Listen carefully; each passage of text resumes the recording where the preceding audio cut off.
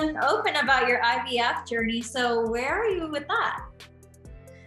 Well, as the months near that I was going to implant, I keep pushing it back because I just don't feel fully ready right now. I have a lot of things coming up and a lot to prepare for, and already having 2 kids and balancing like work and life and family and just everything. I just felt like my body's not ready. And I want to go into this like very excited, not stressed, not feeling overwhelmed. And I'm just not at that place right now. So it's going to be this year.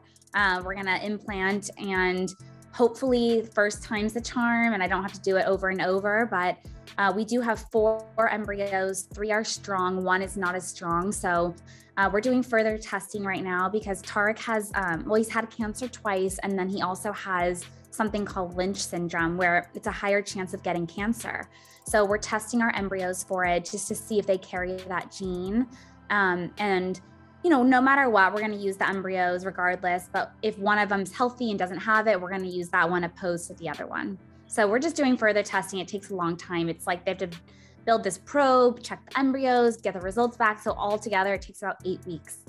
I plan to carry my own if I'm able. Obviously I've never carried a child and I've never tried. So as long as I'm able, I'm going to do it.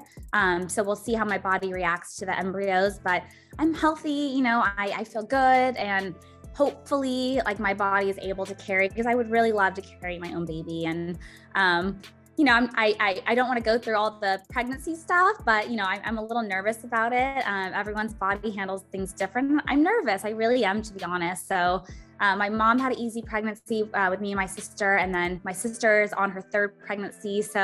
And hers have been easy. So I'm hoping it runs in the family.